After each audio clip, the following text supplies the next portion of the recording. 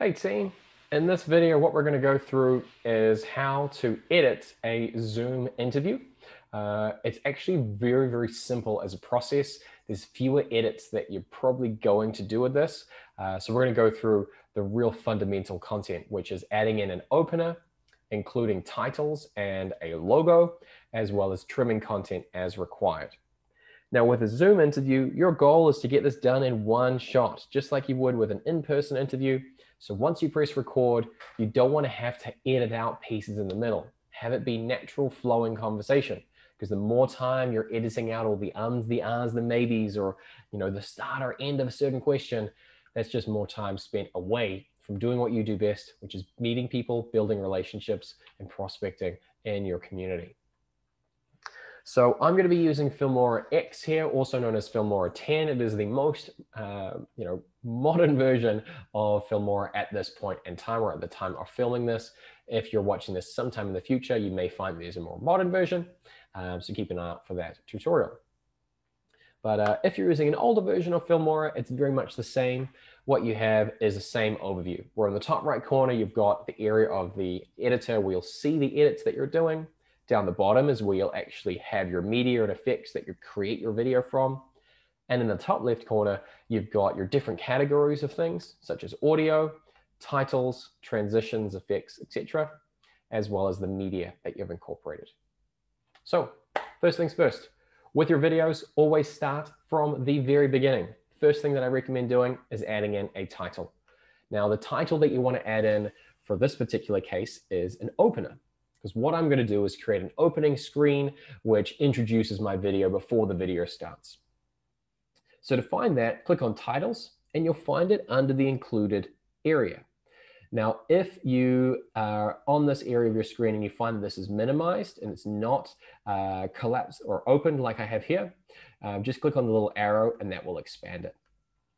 And there are different types of titles that you can use. You have openers, regular titles, lower thirds, subtitles, and end credits, as well as a bunch of the same things under new concept, which you'll see down here. Now, each of these different titles present differently on a video. An opener is best for the beginning and end of a video. It usually is a graphic over a background, so you don't want to have this on top of any video footage.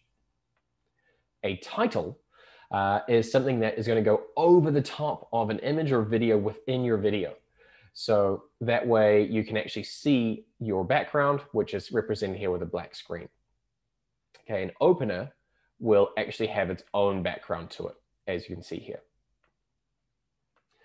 Now, lower thirds are similar to titles in that they appear over the top of images and video in the project that you're creating. You can just click on them and press play to see the type of graphic they have there. Subtitles, as you might expect, appear over the video, and end credits can do the same as well. So you'll be able to see if it goes over the video or not, because there is an image of from the look of things, a man and a woman with the text on top of it if it appears on top of the video, whereas there is no person behind them if it is not going to be on top of the video and going to have its own background. So we're going to use an opener. We're going to go with the classic Filmora opener, which is opener 2. You see this on a lot of videos. So what I'm going to do is click on this, hold my mouse button down, and drag this to the very beginning of my project. Now I'm going to put it in this first row here, number 1, and that's the option for what I can see. Underneath here that's only for audio, so you can't drag this down any further. Cool. Now when I press play, so far we've got about 5 seconds of footage, and it is our title. So to change this, what you do is double click on it and you'll be able to change the text, right? So potentially I'm putting my branding in here, the interviewee's branding, or even potentially my video series name. Maybe you call your interviews or the interviews that you're doing a particular series name. I'm going to use that for my example. Mine's going to be called Get to Know Liberty Village.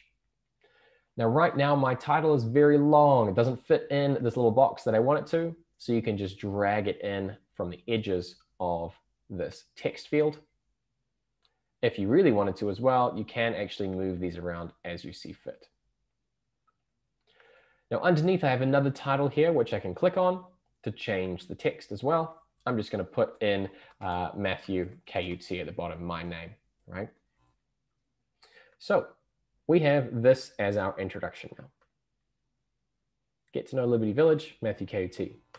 And by looking at this, I can see that this is not far enough over. There's a little gap here next to the G, but a much bigger gap next to the E. So I can double click on this again, click on my title, and adjust accordingly.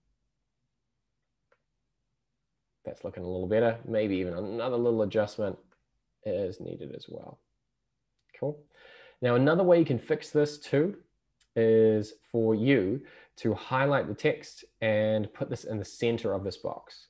It'll make such a slight adjustment that you might not even notice it initially, but that will really solve that challenge of it being maybe far further over to one side than you're expecting. Okay, let's try that one more time. A little bit better there. Could make a few extra tweaks if I wanted to. Now, my next thing that I'm going to add in is my video.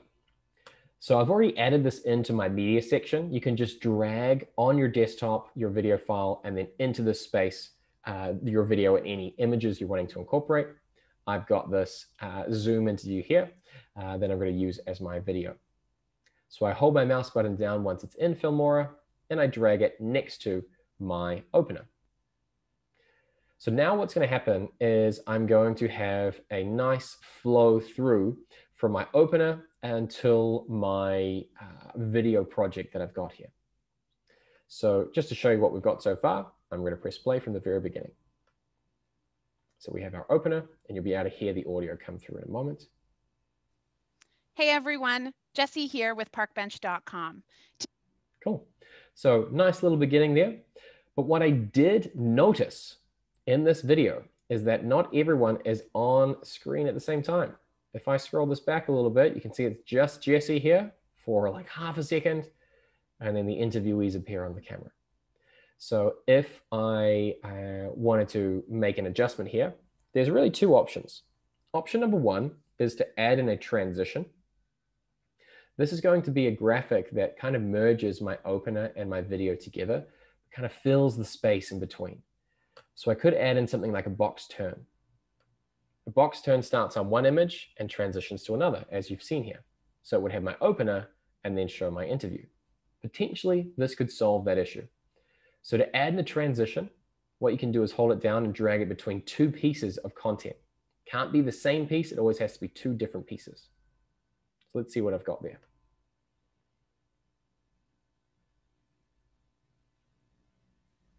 Hey everyone, Didn't really solve the problem that I was looking to solve. It still had that issue there. It takes up about half a second of each project. So I'm going to get rid of that for now.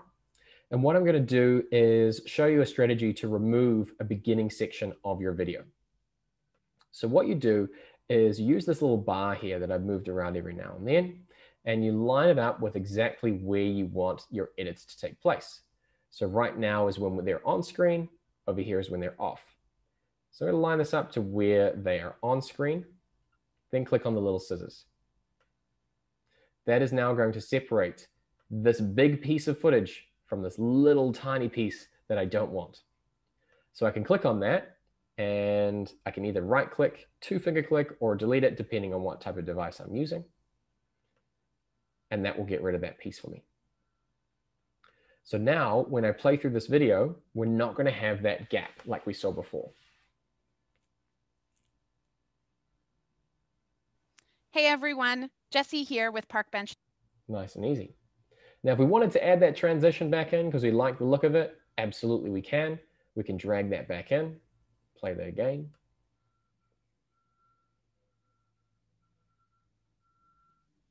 Hey everyone, Jessie here with It's really up to personal preference. I would recommend going easy on the transitions that you're using. Some of them are a little bit wacky. You know, it just depends on what you're wanting to be using. The simpler the better, in my opinion. Fades are great. Box turns are great as well. You don't want to be overcomplicated with this because it can distract from the project that you're wanting to actually create. Something like that is very simple, whereas something like this can be a little over the top. Just depends on the project. Now, the next thing that we want to do is think about where we're going to incorporate titles into the interview. So let's play this and let's find a point where titles would be relevant.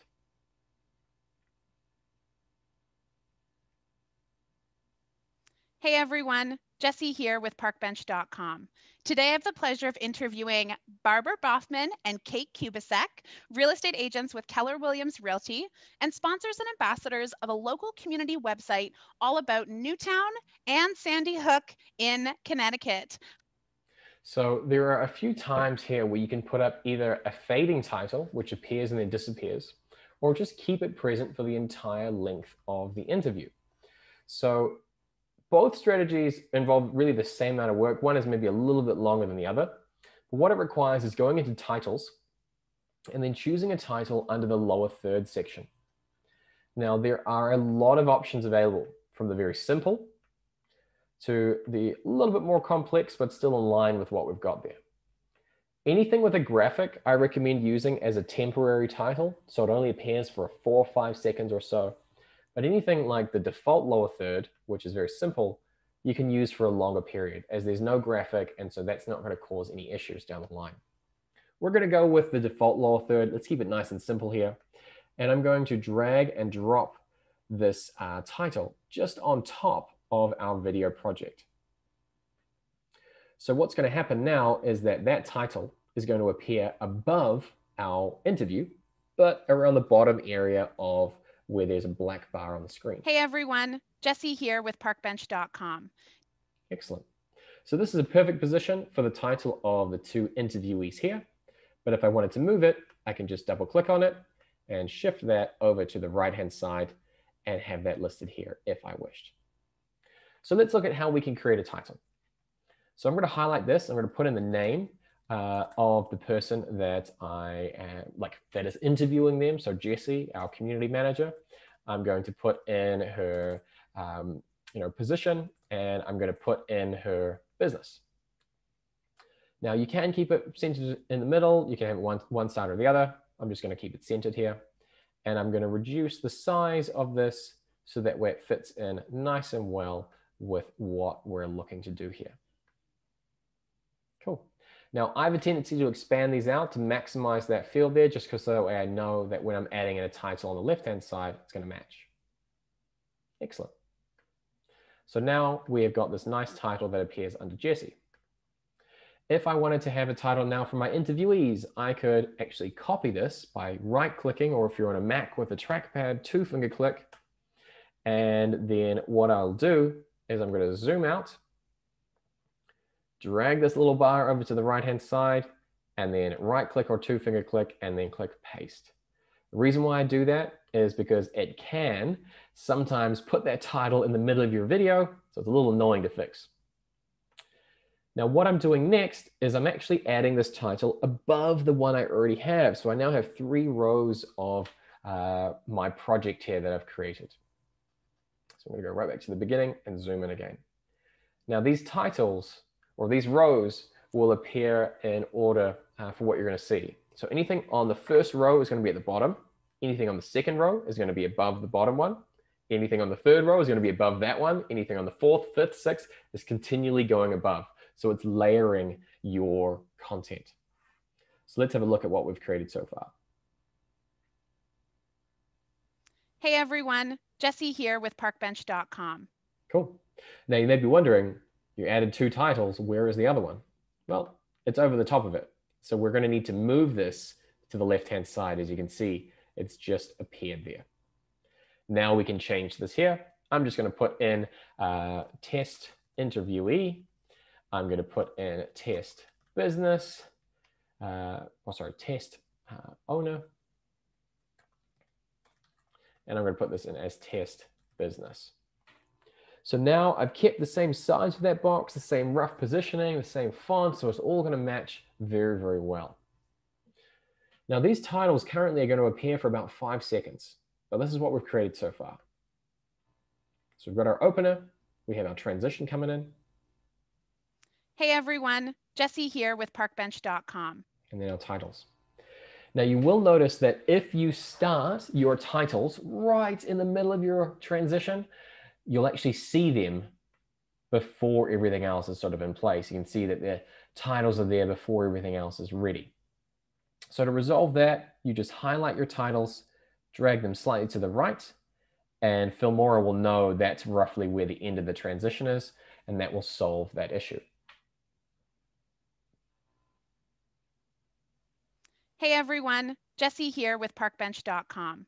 Cool. So boom, they appear. Now, if I wanted to move them into a different position later on, I totally could.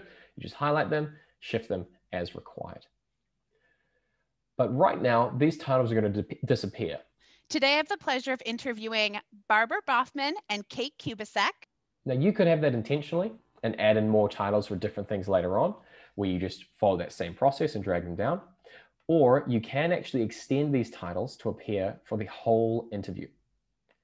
So if we move our mouse to the edge of the title, we can actually drag it out like I'm doing here. Now, this is going to allow you to really maximize how long those titles are going to appear for. Now, for certain titles that have graphics, when you do this, it can really mess up how that title is supposed to appear. So for Zoom, go with the default one. That's the best one to use. So now these titles are going to appear throughout the length of my 9-minute interview, as you can see. So we're in pretty good shape so far in terms of what we've created. One final piece of the puzzle that many people want to add on is a logo. So to add on a logo to your interview, what you're going to do is upload ideally what's called a PNG file of your logo. Now the PNG file typically has a transparent background. Sometimes it doesn't, but usually it does. And the reason why you want that is it means that you can have that nice solid black background at the top of your video project, but then be able to see that file there. So let's show you what I mean. I'm going to grab this PNG and drop this down at the very beginning of where our titles are. You can see that this is now added on a 4th layer. It's a different color as this is an image.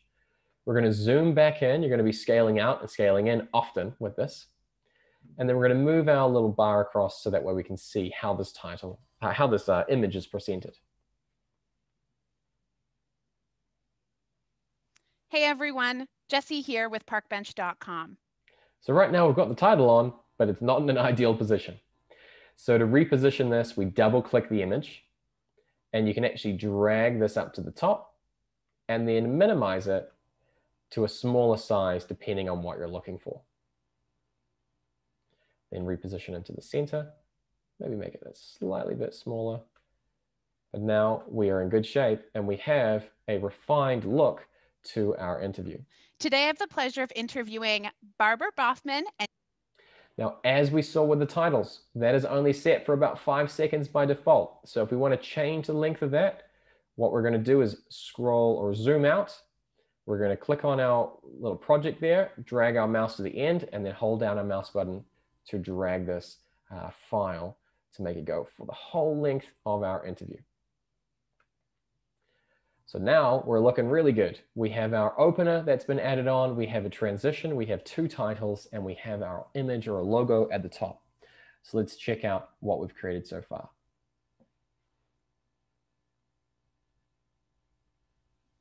Hey everyone, Jessie here with Parkbench.com. Today I have the pleasure of interviewing Barbara Boffman and Kate Kubasek, real estate agents with Keller Williams Realty and sponsors and ambassadors of a local community website all about Newtown and Sandy Hook in Connecticut. So nice looking interview there. Now, towards the end of our project, if we're wanting to add in any other little effects here, what we can do is scroll back to the beginning, zoom in to our opener and copy this by right clicking or 2-finger clicking if you're on a Mac, like a laptop or desktop. We're going to paste this at the end of our project and just double check to see how this video ends. Thank you. Bye. Let's wait till we're in the caught up here with Filmora. Let's try that one more time. How are you today, ladies? Thank you. Bye. Cool. So it's probably too close to have a transition here at the end of our project, but maybe jumping straight into our opener would be perfect. You don't want to put a transition in there if people are still speaking or moving around, and as it relates to the interview, only if it's kind of areas that you don't really care, if there's like nothing that's seen, if there's a transition moving things around. But right now, that is really what we're going to do for our project. The goal is to not edit out pieces from the middle of it.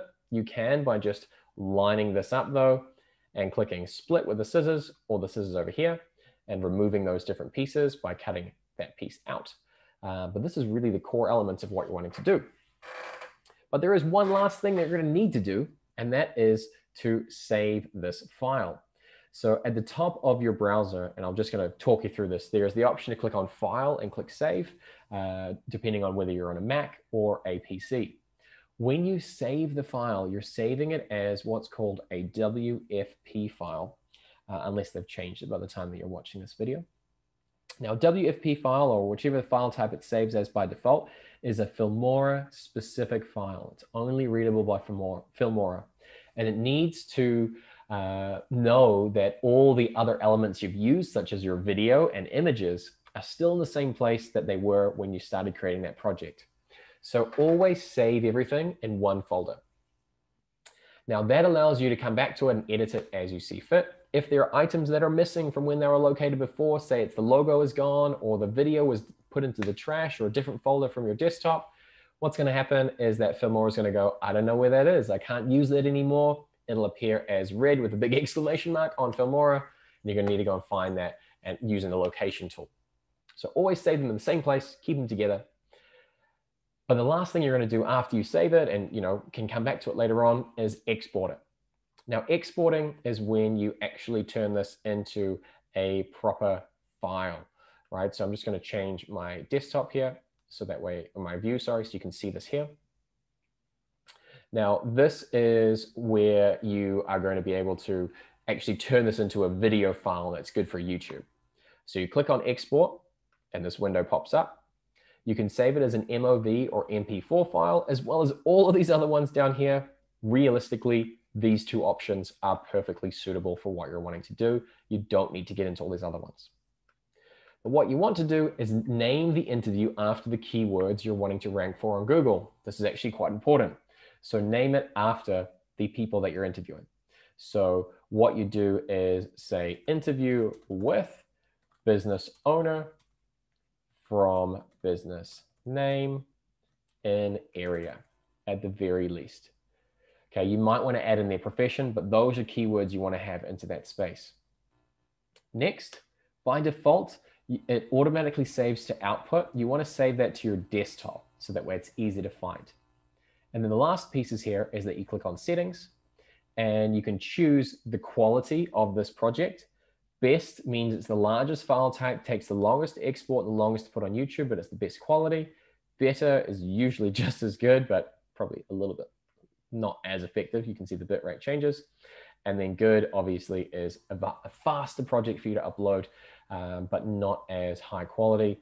Usually these factors don't really matter, but for those that are really wanting to make sure they create the best quality looking footage, that's really key. Then once you're ready, you click export and it will begin doing its thing. And it will have a little pop-up showing you that this is working away. My recommendation is have that work there and then go and focus on something else.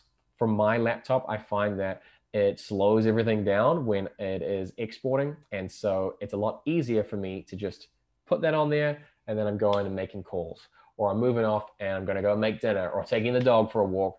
So that way this can do its thing. You can go and do yours and then come back when it is ready to go. One other little pro tip for myself, as I'm using a MacBook Air, which is not exactly the most effective computer to edit, but it's the same thing as a lot of older PCs and Macs. One thing I find for myself that's beneficial is to actually reset your computer. So restart your computer, turn it back on, and then start editing then when it's nice and fresh. I find that if I'm doing this at the end of a long session or a long day, my computer is just a little slow. It's a little tired by the end of the day. So this can really, really help. But that kind of wraps up our tutorial here for how to edit a Zoom interview. All of these things are applicable to an in-person interview as well. But here's our specific tutorial for you.